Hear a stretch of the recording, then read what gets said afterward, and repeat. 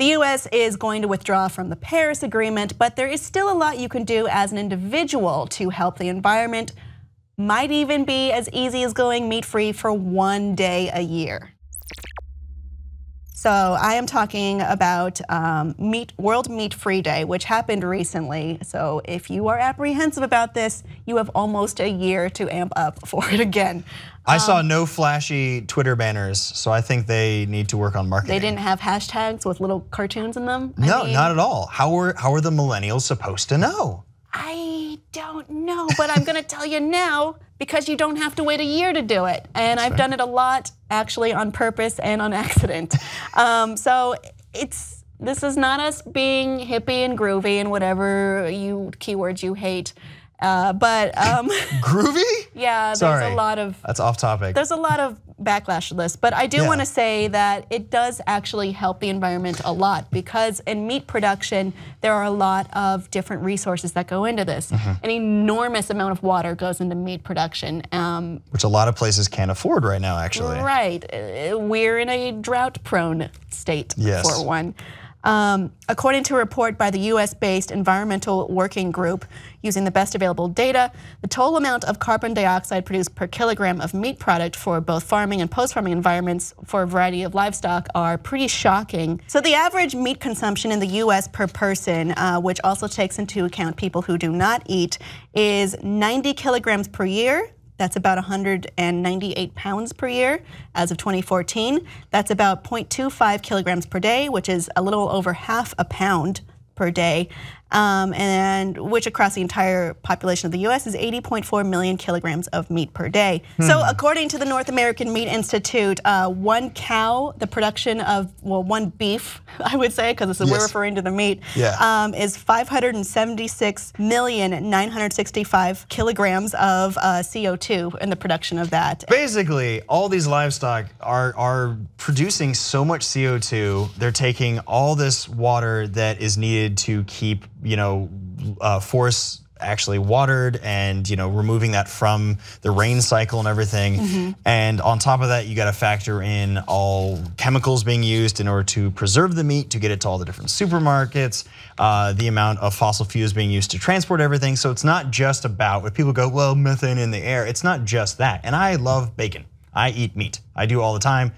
I'm not about that. I am about trying to save the planet to make it last as long as possible. So if all it takes is 1 day not having meat, that sounds pretty easy on the sheer just millions upon millions of kilograms and everything of CO2 being put out, which is astronomical and on the level of factories. Yes. So when you combine the amount of beef, lamb, pork, and chicken that people in America consume each day, that amounts to 1.69 million tons of carbon dioxide a day. So if you stop for 1 day, we could make such a smaller CO2 imprint.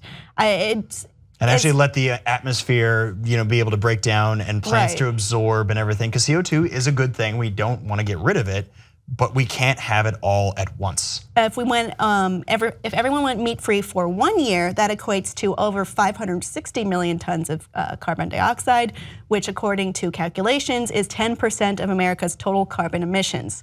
So, yes. Wow. Yes. That is crazy. So it's a lot. So if you stopped eating meat for just 1 day, and there's plenty of delicious foods that don't contain meat, I may remind you. Some of them even taste like meat.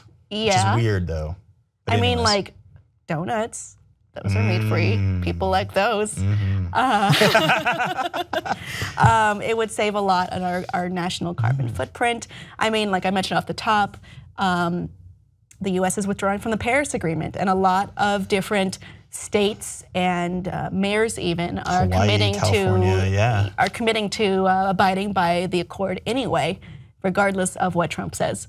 And if you want to help in even a small way, that will do so much. And I don't think it's very hard. I eat every kind of meat, but it's super easy to not do it for just 1 meal. I think it's crazy that we've decided you either never eat any meat or you eat meat for every meal. There's definitely a middle ground. Which for your own health too. Yeah, which you have to be careful both ways. If you're never eating any meat, you have to make sure your body's still getting those protein stuff. And if you eat meat for every meal, you're dead by like 35 because it's just your heart closes.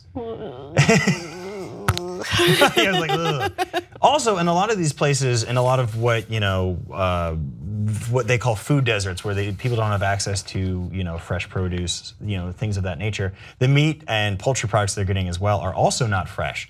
So the amount of preservatives that have to go into those products that then people are feeding their children who are growing and maturing and everything like that are also very damaging, just as much as air pollution is that your body is made up of what you eat, and if you're feeding your body chemically soaked meat, then you're not going to be healthy. You're going to have complications later in life. So finding a way to do without, unless you can get a proper or at least a cleaner source of those animal proteins, is something to also think about, and also does help.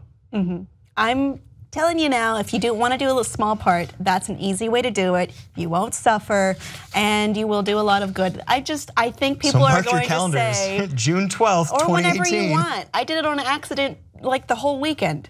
And and it's not that hard. I'm not telling you how to live your life. I'm just telling you an easy way to make it better in the future. Long-term goals, y'all. Would you try this? Please let us know below, and like and subscribe for more.